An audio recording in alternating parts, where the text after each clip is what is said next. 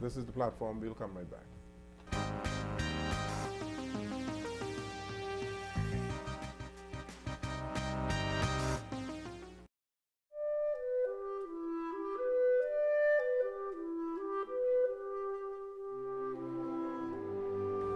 By the time he went through the 4th grade, he was testing at a 5th grade level. And by the time he went to the 5th grade, he was testing at a 9th grade level.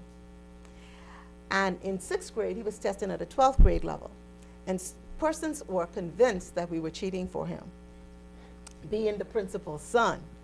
And it so happened that on vacation, he visited a classical school, and they gave him a scholarship, partial scholarship, and someone else gave him a scholarship, and he was invited to attend a classical school in Minnesota. And even though he was only 13, he did well. They accepted him. They thought he was 14, but he was only 13.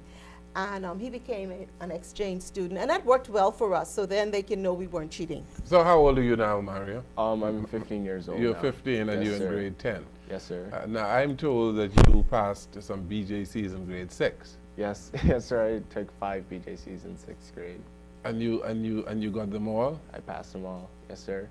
So you were just coming out of primary school when you would have completed your BJCs? Yes, sir. Yes, sir. And other students, it was a group of Yeah, it students. was my entire class took them.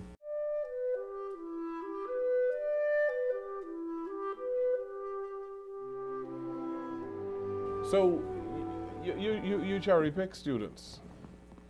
You are quite discriminatory at New Providence Classical School, aren't you? We're not as, well, we have been told, we're getting to know some of the old scholars from Government High, and we've been told that we should be more discriminative. They said, because not everybody, I think Government High accepted 20 students per year, and they were very selective, and they said we should be more selective. But we don't accept every student, but if a student is broken and if a student is not a high achiever, we still accept them. We accept them where they are. We test diagnostically at the beginning of the school year. We find out where their achievement gaps are. We tell the parents how those gaps can be filled, and we work with the student to bring them up. So yes, we have accepted students who were below average and working to bring them above average. And so you at the end of the day, you would want your students to be like our rhetoric, like yes. Mario Kelly. Yes. And you would want them to pass these BJCs. Oh, yes. In grade 6 or 7. Yes. That's the reason I went off to school so early, because I had already had my BJCs and 1 BGCSE.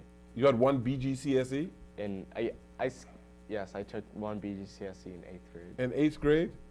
Yes, sir. And in what subject? English. And you passed it? Yes, sir. Not only did he pass it, I have to tell you, the invigilator from the center where our students test said they are so confident. Because you imagine a 6th grader typically looks like, and then you have 9th graders, and some 9th graders are pretty tall, but they weren't intimidated by the 9th graders. And when he took the BGCSE, she said, other students in the exam room are slouching, they're looking around, even with the 6th graders. And our students are writing, and they're taking advantage of all the time, and they're so firm and so confident, and they're asking for more paper.